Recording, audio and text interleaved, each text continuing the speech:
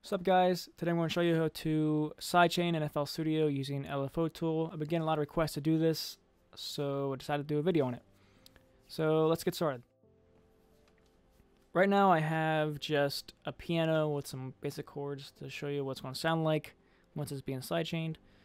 So first thing I'm going to do is open up a MIDI out and send the port to 1. Just rename it to sidechain. And then you're going to take whatever you want to be sidechained. For instance, I'm using the piano, so I'm going to make sure it's not being tracked on a master and make sure it's being sent to the sidechain. What I might do is I might just make a separator here just to group it, the sidechain by itself, so it's easier to locate. So I just want to rename this sidechain. Then all you want to do is open up a LFO tool, create whatever shape you want. I'm just going to do a slightly strong sidechain type thing here.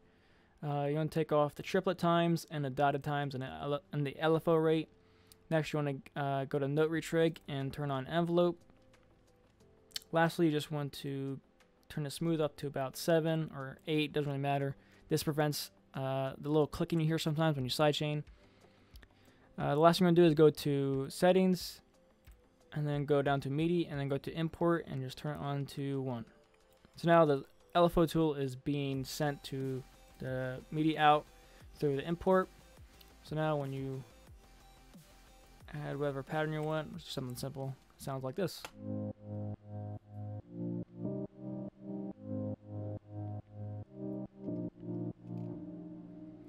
And yeah, that's basically it. I'll advise making like a template and just saving it so whenever you open up your projects or when you open up a new project, it always saves the template with the sidechain on it. That's what I do a lot most of the time. Pretty simple. And yeah, I hope you guys enjoyed it. See you later.